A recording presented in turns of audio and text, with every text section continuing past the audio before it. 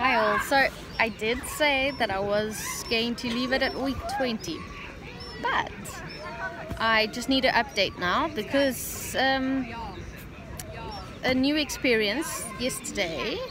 Yesterday we went to an indoor play area with the kids, and while I was there, I didn't do anything there with them. I just walked on the foam mat that was there, just guiding my daughter through the obstacles that was there.